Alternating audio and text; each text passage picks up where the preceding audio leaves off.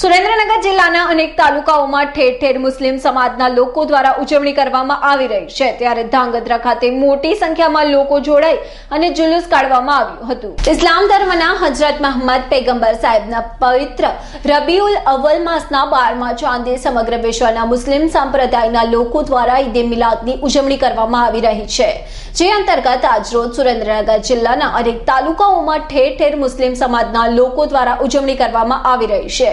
ત્યારે ધાંગધ્રા ખાતે મોટી સંખ્યામાં લોકો જોડાઈ અને જુલુસ કાઢવામાં આવ્યું હતું. ઈદના તહેવાર નિમિત્તે આજે ધાંગધ્રા ખાતે મુસ્લિમ સમાજ દ્વારા મોટી સંખ્યામાં જુલુસ કાઢવામાં આવ્યું હતું. ધાંગધ્રામાંથી નીકળેલા જુલુસમાં મોટી સંખ્યામાં મુસ્લિમ બિરાદરો ઉમટી પડ્યા હતા. જુલુસ દરમિયાન શાંતિ અને ભાઈચારાનો સંદેશ પાઠવતા રંગબેરંગી ફુગ્ગાઓ પણ આકાશમાં છોડવામાં આવ્યા હતા. ધાંગધ્રા શહેરના જુમ્મા મસ્જિદથી જુલુસ કાઢવામાં આવ્યું હતું.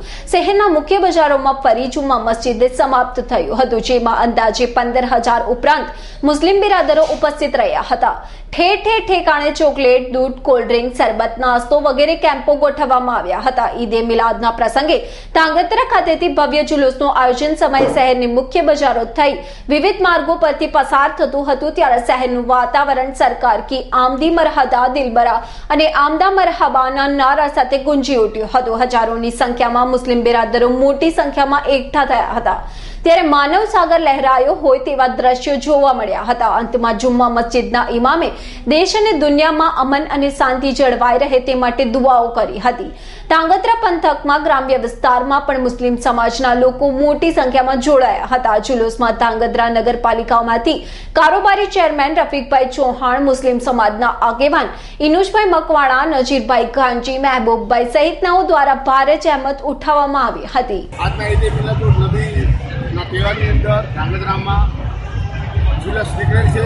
જે જુલસની અંદર મુસ્લિમ આગેવાન મેભાઈ પવાર, રફીકભાઈ ચૌહાણ, મેભાઈ જુનેજા, હુસેનભાઈ દેસડિયા અન્ય આગેવાનો સાથ સહકાર આપી અને જુલસનું કામકાજ પૂર્ણ કર્યું છે.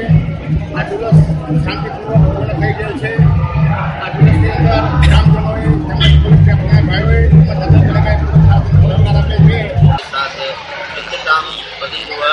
और प्रशासन ने बहुत अच्छा साथ दिया और पब्लिक ने और रियाया ने भी बहुत अच्छे अंदाज में इस काम को किया.